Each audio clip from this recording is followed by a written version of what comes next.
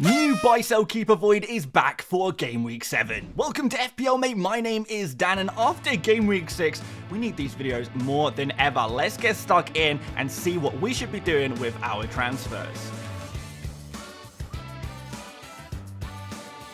Just to let you know, the latest episode of Stick to FPL is now live. If you haven't checked it out already, I really recommend you go and do so. This week, we focused a lot on Cole Palmer, looking at when to wildcard if you haven't done already, and maybe putting into perspective how good our ranks are looking at this stage of the season. I know you're going to love it. Search Stick to FPL on any of your favorite audio platforms, and it's also on YouTube in video form. Check it out. So, as always, we are going to be tier listing players as whether you should be buying, selling, keeping, or avoiding them, putting them in various categories. And we're going to start off with those players that you might already have. And these players are your keeps and your sells. We're going to start off with the forwards with a couple of players you see on screen that if you have them, you should probably keep them. So, Havertz, Watkins, and Jackson are our keeps for Game Week 7. And all three of these players putting up really strong numbers. You can see all three over 3.5 XG so far during this season. So that looks like they're going to average a goal at least every other game,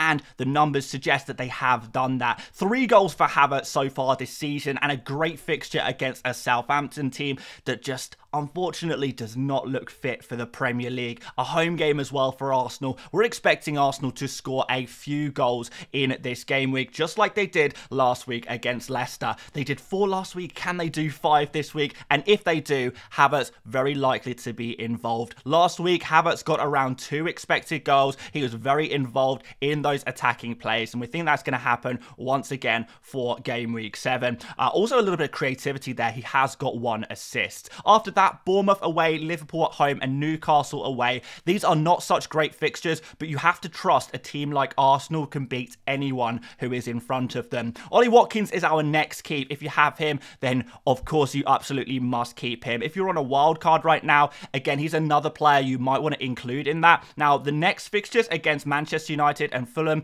they aren't amazing, but watching Man United last game week, they're going to be missing Bruno Fernandes as well. Could this be a good opportunity for Aston Villa and an Ollie Watkins who has finally found his feet, finally found his form? Can he continue to get on the score sheet as he seems to be doing so often at the moment? And Nicholas Jackson is another really nice player to keep if you already have him, despite the fixtures starting to get a little bit more worrying. Now, in the monitor section, we have a lot of those cheaper forwards. Now, if you really want to sell them, fair enough. That's why they're in the monitor category. If you feel like you want to keep them, then you should. If you feel like you want to sell them, then you can do that as well. But they're not must keeps and they're not must sells either. Somewhere in the middle, which is why they're in the middle of this particular graphic. And really, it's a case of what do you expect from these guys? These guys are not going to be as good as your Havertz, Watkins, and Jacksons of the world. They're going to be a little bit weaker. They're going to score fewer goals. And although some have scored a few goals recently, I don't think they're really worth making a transfer this week, particularly Vardy, as he does have some great fixtures. He's very almost a definite keep,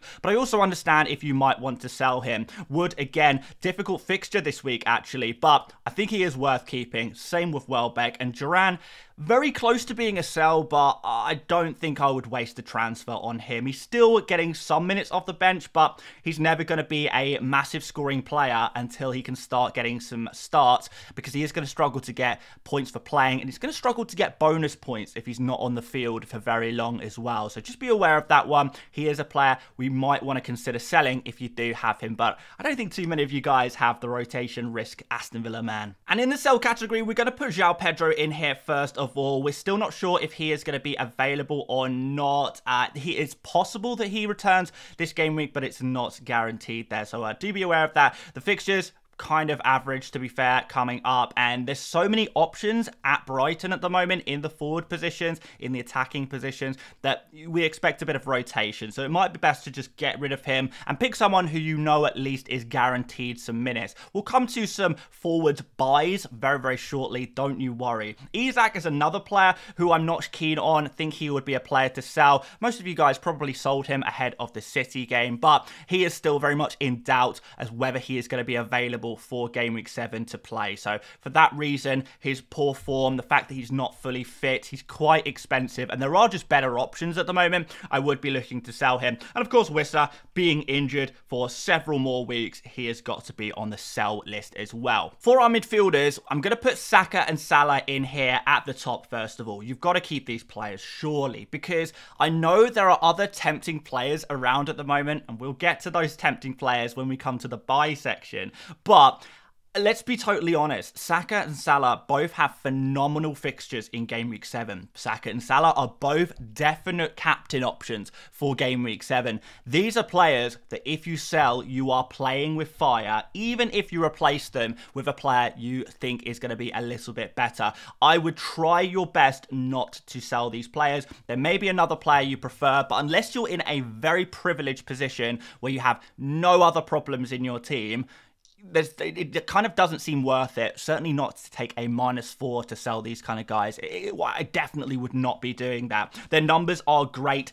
They've both had great games recently. Salah is consistently scoring. Saka, really, really consistent player. Blanked last game week, but he was so creative. Had plenty of opportunities to score as well. These are players putting up elite numbers because they are elite players playing for elite teams. And going into this game week, you just know that both of these players have a great chance of getting on the score sheet. Luis Diaz is another player I would look to keep if I already had him. Whether or not I buy him is another question, which we will address, but he's been doing very well so far. One small concern about these Liverpool attackers is they did look a little bit flatter in Game Week 6 against Wolves. Wasn't super impressed by them, but we know the quality, we know the ability that these players have. Just be aware with Luis Diaz that he is going to become rotation risk at a certain point. I don't know if that's going to happen now necessarily, but it will happen in the near future at some point. But if you have him, maybe worth keeping these players for Game Week 7. Saka, Salah, Luis Diaz, for their good fixture in 7, keep them, and then let's move on to Game Week 8, and we can have this discussion again, I suppose. Diogo Jota is going to go in the monitor section, and the reason why he's in a monitor section, even though he had a good Game Week 6, by the way, we did put him in keep last game week. So congratulations to everyone who did keep Diogo Jota for his nice score. 2 assists in that game. Really, really positive stuff there. However, there is reports that he may be carrying a slight knock at the moment. So whether or not he's going to be available for Game Week 7 comes under some slight question. But he is going to be a player to be moved on at some point in the near future. Again, with that rotation risk, particularly if this injury turns out to be worse than we think. But keep an eye on that. I will, of course, update you when we get to Friday's video where we do all of the injury updates. Smith Rowe is a monitor. Don't think I would sell him because he's a very good value for money player, but this Man City game away is obviously very tough. In an ideal world, if you have Smith Rowe, you would bench him for this game week rather than sell him, because after that, Villa at home, Everton and Brentford, I like the look of those fixtures after Game Week 7. Madueke, not really done anything since that hat-trick way back when, so he's another player I would be thinking about selling. He is somewhere in the middle here. And Eze, at this point, look, let's be honest, guys, his numbers are phenomenal, but Crystal Palace, you know, considering that they're not looking great anyway, you look at these next 3 fixtures, Liverpool, Forest and Spurs. By the way, Forest and Spurs both putting up really good defensive numbers. Forest in particular, barely conceding any chances. In that game against Fulham last week, for example, Fulham basically didn't have a chance that whole game other than the penalty. They had one half chance, then the penalty. Forest are just a good defense, and away is really, really tough. So these next 3 fixtures, they're not for me, and I think I think it was worth giving Eze the Everton game just to try him out for one more game, but I think that's probably the final straw for him. I'm sure a lot of you guys agree. I'm sure a lot of you guys have been shouting at me about Eze for a few weeks anyway, so yeah, congratulations if you went against my advice on the Eze one. We can't get everything right, but we try and get as much right as we can, but yeah, happy to concede on this one now, and apologies, guys. But we've got to move on to the sells. Son, slight injury issue. I think he should be okay for game week 7, but I'm not 100% on that one. Bruno Fernandes, obviously suspended, and De Bruyne, less likely to play in 7, but he could be back for game week 8. We're not sure exactly how long he's going to be out for. But I think the big thing with Son, Fernandes, and De Bruyne is they're all quite expensive midfielders. And even though we have players like Saka and Salah who are providing value for money at the moment, they are being consistent. You know, they may not be the top scoring kind of premium player every week. You know, Palmer was the top scoring in game week 6. Other game weeks, maybe it's Haaland. Salah on other game week 1 was Salah. You know, so different weeks, different premiums are going to be the guy with the most points. However, with Son, Fernandes, and De Bruyne, I just don't see them as having as much threat as some of these other guys. Son, for example, playing very, very wide, so it's going to be difficult for him to get a lot of goals in the same way as a Salah or a Palmer, for example. And Fernandes, obviously suspended. His numbers are okay, but Manchester United just in a bad situation right now. And De Bruyne, again, his numbers are decent, but comparing them to the likes of a Saka or a Salah or a Palmer, you know, it's just not quite there. And if you're spending this much money on a player, they have to be really good, really, really good. You know, very good is not quite good enough when you want to spend that amount of money. So we'd be looking to remove all of these players for their minutes risk due to injuries or suspensions, but also their numbers, also what they are providing on the pitch, their roles within their team. These are all reasons why I would sell them, and I think these are the kind of players I would sell for someone like Cole Palmer. Saka and Salah, I wouldn't do it. Son, Fernandes, De Bruyne, I would do it. For defenders, Trent is obviously going to be a keep for this game week against Crystal Palace. Really nice opportunity with Palace looking so poor at the moment. Actually, Liverpool super unlucky to lose their clean sheet last week. And if they kept the clean sheet, we'd probably be having a different discussion about those Liverpool defenders. But a Konate silly mistake really cost Liverpool that clean sheet. And hopefully that's not going to happen every week. After 7, we have Chelsea and Arsenal in 8 and 9. And at that point, we would probably be looking to sell some of our Liverpool defenders in particular, but maybe even some attackers as well.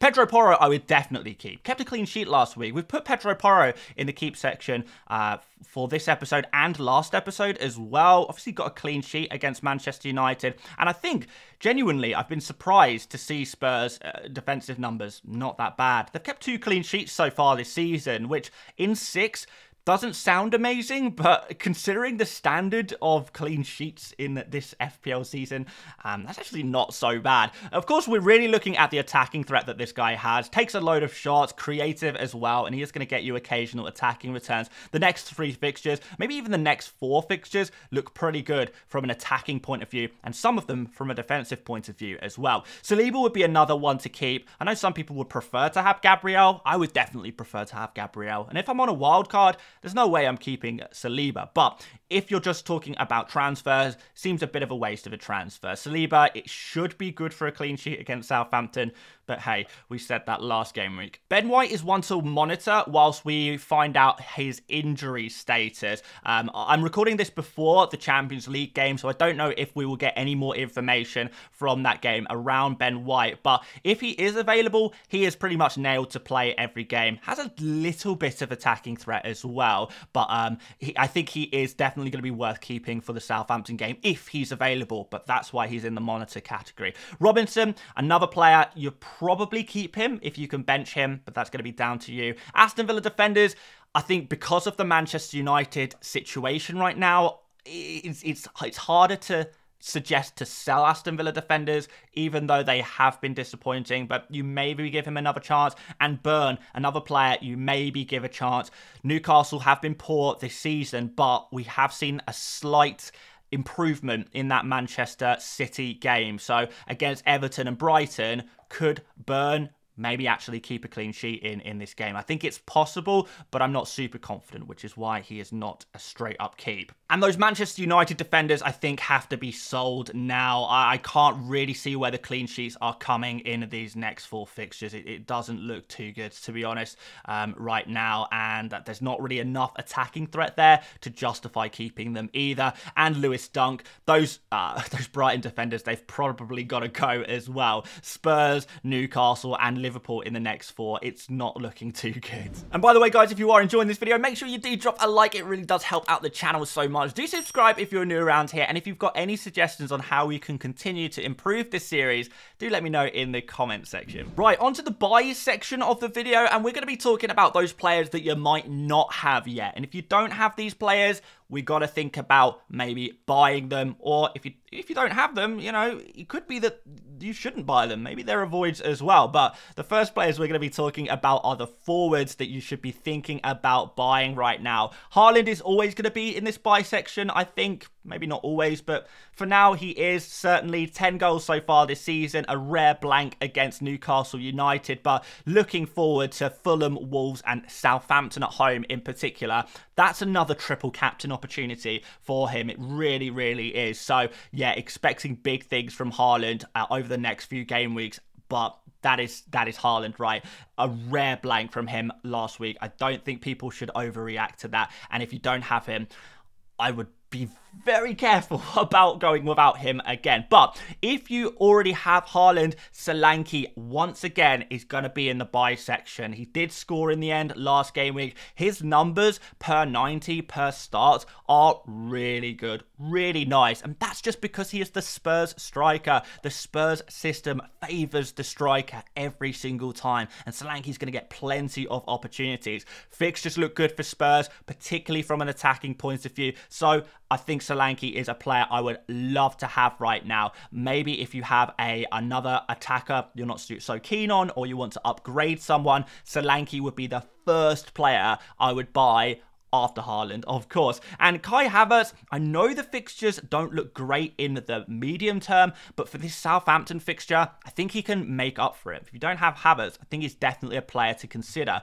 but I would prefer Solanke, I think. Nicholas Jackson, once again, just misses out on the buy section, just because I prefer Solanke and Havertz at a very similar price. And I think Jackson does have much weaker fixtures than some of these other players that we've spoken about. Forest in 7, Liverpool in 8, Newcastle and Manchester United in 9 and 10. Now, granted, those last 2 fixtures, they sound okay. Newcastle have improved against City though, so I'm wondering if they will continue to improve from there, which worries me a little bit about attacking that fixture. And Manchester United, again, they are another one of those sleeping giant teams. They are bad until they're good, right? It's not a case of Manchester United are never keeping a clean sheet, never gonna improve ever again. They will. We don't know when it's going to be, and game week 10 is a long way away. We're talking well over a month away, so they have a lot of time to improve in that time. Of course, in game week 11, Chelsea do also face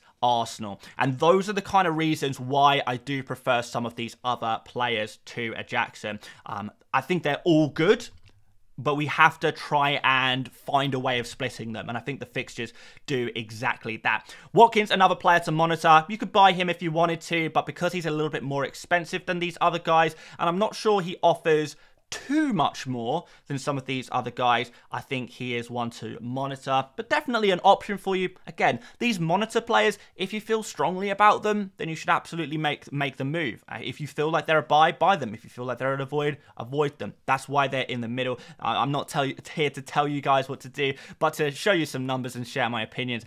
We've got Delap and Vardy finally here. I think in general, these cheaper forwards are just players to monitor. If you already have a cheap forward who is a regular starter, you're probably good to just stick with them and hope, I suppose, but you could maybe make a switch if you really wanted to. If I was to make a switch to a cheaper forward right now, it would probably be Delap or Vardy, which brings us to the avoid section, and we'll fill this up with these other cheaper guys. This week, I don't think I would buy Welbeck against Spurs. I don't think I would buy Wood against Chelsea. Chelsea, by the way, actually okay defensively so far this season. And Raul Jimenez doing really well for 5.5 million. Maybe the penalties have helped him a little bit, but that Man City away fixture, this is not a fixture you want to be bringing in a Raul Jimenez. Now, the one exception to these kind of guys is maybe if you are bringing them in as part of a double transfer. So say, for example, you have to downgrade one of your forwards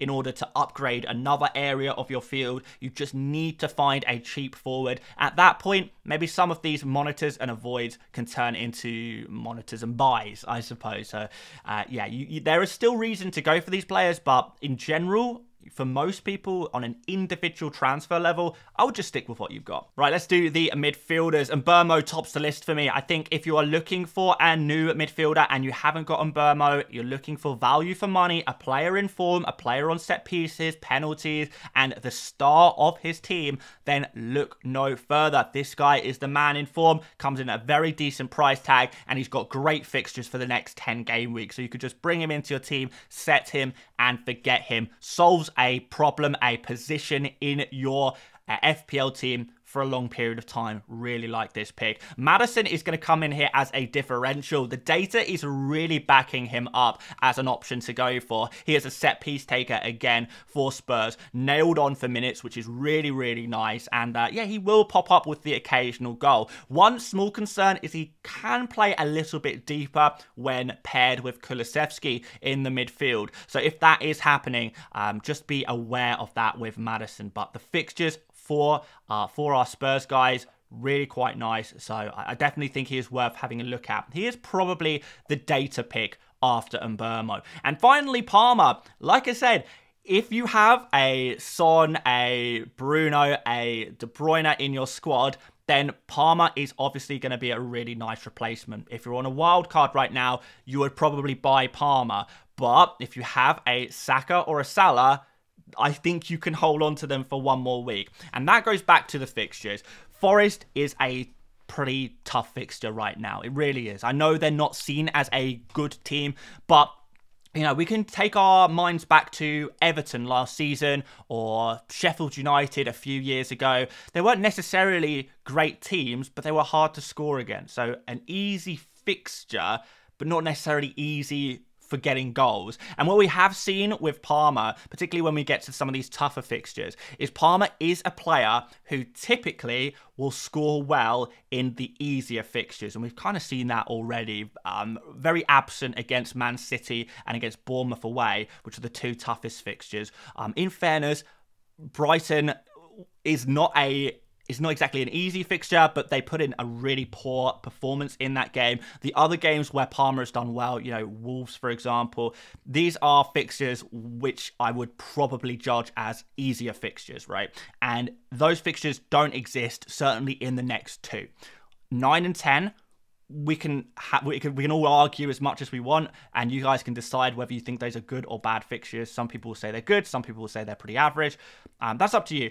But I think Palmer is a nice player to have in your team, but don't sacrifice good players for him. That would be my advice there. Of course, he's just scored 4 goals, so it's very difficult to make that argument. But that's just my opinion on that one. So let me know what you think about Palmer. Would you sell a Salah or a Saka for him? Are you going to go for the full knee-jerk on that one? Or are you going to give him a couple of weeks, get these tricky banana skin fixtures out of the way first? Let me know about that one. In terms of monitor, Saka, I don't think he's an automatic buy at that price tag. If you have him, you keep him, but looking at the fixtures after Southampton, they're not so hot. You obviously keep him for that Southampton game, but do you buy him if you don't have him already? Not sure. Maybe. Martinelli, someone to monitor as well, as is Brennan Johnson. And the two minor concerns about these players is the minutes. Slight minutes risk here. Not huge minutes risk, but slight. Trossard, I would put in the same category as well. All players to monitor and think about through the week if you are looking to go for someone a little bit cheaper. They all have huge potential to score big points indeed, particularly Johnson, who has been in red-hot form recently, and Trossard, actually, who's not on this list, but I do want to mention him. He's kind of playing in the forward position, but it's going to depend on Champions League minutes. It's going to depend on fitness of these players' colleagues. How fit is Marino? When is Ødegaard coming back? When is Son going to return to the Spurs team? And that's all going to impact whether we go for players like Martinelli and Johnson. That's why they're in the monitor. And McNeil, I'm going to put in the monitor as well. Yes, he did score 2 goals last week. One of them was a wonder goal. Do I trust him to do this every week? I do not, unfortunately. His creative numbers are pretty good though, but in general, I would maybe give him one more week of scouting. So that's why he's in the monitor. And we're going to avoid Luis Diaz. Yes, I would keep him if I had him. If I didn't have him, I don't think I'd buy him. Don't buy, don't sell. That's kind of the player Luis Diaz is for me right now. We'll leave it for now because I'm just worried about minutes going forward, and I don't love the Chelsea and Arsenal fixtures. I think we can maybe go in on Luis Diaz later in the season if things look good. After that, Sancho, again, the fixtures I do think the fixtures genuinely are quite rough over the next 5 for Chelsea, particularly when you consider Arsenal in 11 as well. And although a player like Cole Palmer or Jackson, these are kind of players I trust a bit more, Sancho, not so much. 4 assists, yes, but one of them, it was kind of just a kind of sideways pass to Jackson, who ran through the whole team and scored. The other one was a penalty assist, so he got fouled and Palmer converted the penalty. I don't know how sustainable it is. You can see on screen, guys, 0.57 expected assists, and he's got 4 assists. So the data does not back it up. The fixtures don't look great. He's not a 90-minute man. There might be some rotation here and there for him. Overall, I don't think I'd go there. And Smith Rowe against Man City, just not the time to buy. Defenders, Gvardiol, like him a lot. I've been telling you guys, he's been so unlucky and he is getting more and more attacking. And what does he do in game week 6? He scores a goal. Guys, we saw this coming. We surely saw this coming. And of course, clean sheets we've got to see coming as well. The fixtures look much better for clean sheets in the next 3 for Manchester City. But will they actually keep a clean sheet is another question. Pedro Porro, we mentioned him before. Honestly, he is a player I'd be looking at buying right now. Really like the look of him as a pick. I probably will buy him myself, maybe for one of my Liverpool defenders over the next couple of game weeks. Gabriel is still going to be a buy because of his attacking threat, in addition to the clean sheet potential that Arsenal always possess. For monitors, Mikalenko at 4.3 million. He is in here as a value pick. Someone to monitor now that Branthwaite is back. It looks a bit shaky in the first half for Everton, but in the second half, really looks a lot better, and we could see a return of Everton of old. So a possible player to pick up there from the Everton defence at a very cheap price tag. Like the look of that. Liverpool defenders, not sure I'd be buying them at this point, even though Konate scored the first goal of his career. Well, certainly his career at Liverpool. It's not going to happen every week. 5.2 million isn't exactly cheap, and Chelsea and Arsenal do look like fixtures where Liverpool can concede. I mean, maybe they even concede against Crystal Palace. But certainly if I had Konate, I'd keep him for game week 7. I don't think I'd pick him up right now. Don't buy, don't sell. Lewis, another player to monitor with a little bit of rotation risk there. Van de Ven, a player to monitor at 4.5 million. I don't mind that price tag for him, but do we trust Spurs defensively? I'll leave that with you. And of course, we're going to avoid these defenders who have horrible fixtures this week. Mazraoui. Why are people still buying Mazraoui, by the way? I have no idea. Seems to be one of the most popular transfers in every week, but he's not really a player to buy in Man United's current situation, with the Aston Villa away fixture up next. Robinson and Gay against Man City and Liverpool. These are just the toughest teams you will face if you are a defender. So we're not expecting clean sheets in any of those fixtures. And yeah, wouldn't be super convinced by attacking returns in them either. And finally, quickly, let's do the goalkeepers, because you guys really want me to do goalkeepers in the buy, sell, keep, avoid video. But I do just want to say, I don't really recommend goalkeeper transfers ever, unless your goalkeeper is injured, suspended, or you're on a wild card. Just to use transfers on a goalkeeper is almost always a complete waste of time. But I am a slave to the people, and this is what you guys requested, so we're going to do it. So if I was to keep a goalkeeper, it would probably be the likes of Alisson and Pickford. If I was to sell a goalkeeper, it would be Henderson and Leno. But again, can't stress this enough. You have to be in such a privileged position to justify making a goalkeeper transfer. It's probably not going to be worthwhile, even if you are selling Henderson and Leno ahead of Liverpool and Man City, because the week after that, they might keep a clean sheet, or they might get a lot of save points, and whoever you replace them with might have a good fixture, but they don't save anything, and they concede a goal, and this is just how goalkeepers work in FPL. I've played this a long enough time to know that. If I was to buy a goalkeeper, it would probably be Raya or Sells because of the great defensive record of Forest, and that 4.5 million price tag to get a goalkeeper from a top defence is really quite nice, despite that tough fixture against Chelsea next. But the fixtures after that do look quite good. Of course, we wouldn't be looking to buy a Man United goalkeeper right now, and Sanchez is an interesting one. I actually do think he will keep a clean sheet against Forest, so if you have him, I probably would keep him for game week 7, as well as any Chelsea defenders. But after that, Liverpool, Newcastle, Man United, Arsenal, I wouldn't be so keen to own a Chelsea goalkeeper for that. So if you don't have him already, I would probably just wait until game week 12 to buy a player like Sanchez. I probably will think about picking up Sanchez myself in game week 12, but not quite yet. Want to get these bad fixtures out the way for him. But let me know if there's any other players you want to talk about in the comment section that we haven't mentioned today, and we'll give them a rating: buy, sell, keep, or avoid. And of course, guys, if you disagree with any of my ratings, or you want to give your own buys, sell, keeps, and avoids, I'd love to hear from you guys in the comment section as well. But thanks for watching. Make sure you drop a like before you disappear. Do subscribe if you're new around here. Check out the new podcast episode, and I will see you later, mates. Bye-bye.